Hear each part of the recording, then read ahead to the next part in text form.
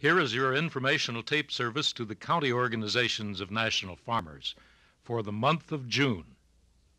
When the announcement came in mid-May that the United States Supreme Court declined to review a decision by the Eighth Circuit Court of Appeals favoring the NFO in a long antitrust case, we talked to Devon Woodland, president of National Farmers. He was at his home at Blackfoot, Idaho. We asked him what the decision means. Well, I think this is a very significant decision by the highest court in the land. There's been those, I'm sure, over the years who have questioned whether NFO was a legal entity or organization. It's now been proven that we are, that the practices that we involve ourselves in negotiating and bargaining contracts for producers' commodity is in fact legal. And certainly we have not been in violation of any of the antitrust laws. Some people are saying, Devon, that this was one of the biggest antitrust cases in the whole history of those laws, and they're saying, why do farmers have to go at each other? So the National Farmers Organization did not want to go into court with this suit. We tried before it was ever filed to sit down and talk those who brought the charges against us out of pursuing it. We tried to settle with them before it went into court, after it got into court, and they simply were not interested in being realistic in any discussions that would have brought an early end to this action. The highest court in the land has finally said that the NFO is not guilty and that they are to be assessed some damages. When are these damages going to be assessed? Could you describe that procedure? It may be a period of time depending on the parties involved. Of course, when you get into the courts, you can drag these things out for an extended period of time. You will go back to the Kansas City court now, and how swift he acts, of course, will depend on the judge. But if the parties are interested in moving rapidly, it can be brought to a rapid conclusion. And hopefully that's the route that the adversary will be interested in, rather than causing more costs to be borne by farmers.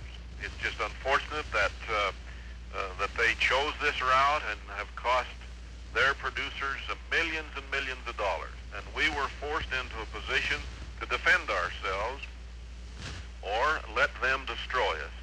And we chose to defend ourselves, and of course justice prevailed, which we felt certain it would, because we knew what the facts were, and as we explained them to the courts, they readily recognized and ruled accordingly. Devon Woodland, president of National Farmers. Jack Ream, who grew up in Montana, now works with livestock in Nebraska, and Bill Talbert, one of the most experienced staff pros in all of NFO. They tell about a new project, a commission form of livestock procurement. Jack Ream. One of the most important things that we've launched into in a long time is the process of getting commissioned livestock spotters in a variety of counties in Nebraska. This is a program that was put together by Home Office, and what this entails is we're having commissioned people spot livestock for our salaried staff in a variety of counties. And what this is going to do is it's going to increase production, it's going to put our salaried people in front of more livestock, and consequently it's going to increase the amount of livestock moving through the organization. Not only are our people going to be busier and more productive, but the organization as a whole will see a tremendous benefit from this. This program has been field tested in Minnesota, and it worked very, very well. And right now we're launching it out into 5 different states, and eventually going to have it in as many as possibly 12 states. Jack Ream. Bill Talbert, our other guest today, has a track record for getting things started. He worked in the field staff, the meat department, educational services, the broiler program in the South, black-eyed beans in California, alfalfa in Idaho and Oregon, and now the new livestock procurement project. Bill Talbert. It seems to me today it's a totally different ball game, if that's the right term. Collective bargaining never has been understood very well by very many people. And I guess I seriously doubt if collective bargaining ever is going to be fully understood by very many people. And I like to think that throughout the years, people, not just in agriculture, but in lots of fields, have done the right thing for the wrong reason. I'm satisfied that as I talk to relatively young, substantial-sized producers throughout the Midwest here today, livestock producers, that they're starting to get a grasp on the necessity to be able to project their cash flow with some degree or a high degree of accuracy. And a realization that in order to do this, it's going to take a collective bargaining program to do it. Today, it's a quiet, business-like approach to a very real business problem. And our collective bargaining program is being accepted by those substantial-sized younger producers who are looking at it, realizing that this is what they've been looking for a good long time. Bill Talbert, longtime organizer for NFO. My name's Gene Grover. I've been working in the New England area, the Northeast. We've been enrolling a lot of misplaced or displaced milk shippers in the Northeast. Co-ops are having financial problems and have they've been merging from one organization to another organization and splitting up. A lot of the independents that used to be independent now are realizing that they've got to go with some other marketing agency in order to, to stay in business, to keep marketing their milk. What do National Farmers people list as the benefits for these displaced dairy people? Well, our benefits up there are, as compared to the people that they've been associated with, or we have guaranteed or trust-protected checks that they don't have in some of the other sales. We have a national organization where we do professional collective bargaining, whereas they just go on, wherever they can move a load of milk, at any price. And, we have collective bargaining working for us. Yes, a nationwide pattern. Correct. What do you think? Do they understand it better in the New England states now, the concept of collective bargaining? Yes, I think they're all much more aware now that they have to take just a little bit of time and be concerned with marketing rather than just producing. They got to get a price for it. Merle Sunken, head of the hog division, is here, and I'm going to ask Merle first to describe how does the NFO go about it? What steps? The 4 steps in any program is blocking, negotiations, ratification, and delivery. You go into an area, you block all the producers' hogs together that's in that given area. You negotiate the contracts with all the packers that can receive the hogs from that particular area. When the negotiations are done from the home office here, you go back out with the contracts that have been offered, and you let the producers themselves ratify that contract, pick the one that they think is the best, and then shortly thereafter you start delivering the product itself for a 12-month given period of time. Is there any recent example of this? There sure is. The last one we just got done ratifying just in the last few days here is the one at Tiffin, Ohio, and the producers are real enthused about it, and the packers are getting a very good delivery on that contract. I'm talking with Don Reinhardt, who lives near Alveda, Ohio. About how many hogs do you bring there? Approximately 40 head per week. We've conducted a hog block in the last month in this area, and it has picked me up on live buy an additional $100 price, or approximately $2 per hog, and with 1,500 hogs per year, it increased my net profit about $3,000 per year. Tell about putting together this block. We had 5 teams that worked this area, and what we did is we contacted all the producers and got the hogs put on a block. Then we told them within a month we'd be back to them with a price formula, which we did. And we went ahead then and called a meeting, a ratification meeting, and we got all the members in that we possibly could, or hog producers.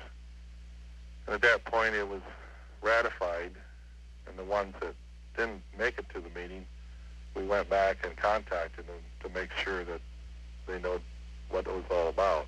We're at the point now where we're delivering these to the packers that we ratified the contract with. Why you do a better job of bargaining with a packer when you've got a bigger block like that? You're assuring that packer a guaranteed supply per week, and this is what he's looking for. Afford to give you them prices that's what we're after. To Floyd Homan, manager of the Tiffin Point. He tells how it's been following completion of a big NFO block. Exciting part about this is the number of new members that we have signed and are delivering. They all realize that the hog industry out here needs help, and that NFO is the one who can give them the help. You feel that the industry needs a sort of a better organization structure to supply it? Oh yes, the producers realize this as well, that if we can send a guaranteed supply of hogs to these processors, then they're going to be able to do a better job in their marketing and therefore cut down their costs and be able to pass some of that back on to us. Well, through the years, has this Tiffin Point supplied several packers? Yes, we probably move hogs into 4 or 5 different packers depending on the situation. Most of our live-buy hogs are going to the Superior Pack over here in eastern Ohio. We have sent out grade and yield hogs to Logansport and into Wilson Foods over in Indiana, and to Hans Meats. We've sent them to Select Meat at Greenfield, Ohio, to Dinner Bell Meats at both Troy and Archbold. We forward contracted with most of these various packers, and our forward contracting program has been one of our big assets here at this point. Sounds like a very business-like operation. We're able to offer these producers a complete program, be it a grade and yield, a live buy, along with a forward contract. Makes it good for any size producer. We had producers when we inventoried the hogs for this block ranging from production of 100 head a year up to 9,000 a year. Do you kind of give them assurance that you can tailor the operation to the way they like to do business? Yes, this is one of the big assets here, and we'll work with them in any way. And we've been running every week here either live buy or grade and yield hogs, and giving them the option of which way they want to go. And we have found our producers should not be going on a grade and yield program at this time because they just don't dollar back the net dollars. But when we find someone like this, we sit down and try to work out their program. Is it genetically? Is it in their feeding program? Or what is it? To help them put out a better product and explain to them that this is not only going to be good for them, it's going to be good for the entire industry all the way through, because it'll end up putting a better quality cut in the counter. A better quality product, a principal NFO objective on the road toward pricing by farmers. That was Floyd Homan, manager of the Tiffin, Ohio collection point. Today we hear Ed Graff, chief assistant to the president of National Farmers. In 8 days recently, he talked to 9 different groups, all the way from junior and senior high schoolers to a committee of the United States Senate. Ed, does one say the same things to all of these groups? You say the same thing, but you have to do it in different words. As an example, the 7th and 8th graders, it's a story to them. The seniors, of course, they're ready to go into farming in many cases, but it's really the start of NFO ancient history to the 7th graders. From there, we made 3 television programs. There were phoned-in questions and a host? No, it was strictly an interview like you. You never knew what kind of a question the guy was going to ask you next. All right. Now let's take you to Washington, D.C. Okay, and there I talked to the Dairy Subcommittee of the Senate on Agriculture, and of course this is where we oppose USDA's bill where they want to tax the dairy farmer. We have proposed a bill where they would pay the dairy farmer an incentive not to produce milk. It will meet all the requirements that the government is asking for, and we know the program will work because they've had the experience now with the PIC program, or PIK. Now, quite a number of groups favor that too, don't they? Yes, there's quite a coalition that's in favor of that. I've been talking with Ed Graff, chief assistant to the president of National Farmers Organization. He spoke to 9 different groups in 8 days' time, all the way to the United States Senate. You have heard the June informational tape service to the county organizations of NFO. It was compiled and edited by Don Mack, head of the broadcast division. I'm Phil Allen, and that, for this month, is something to think about.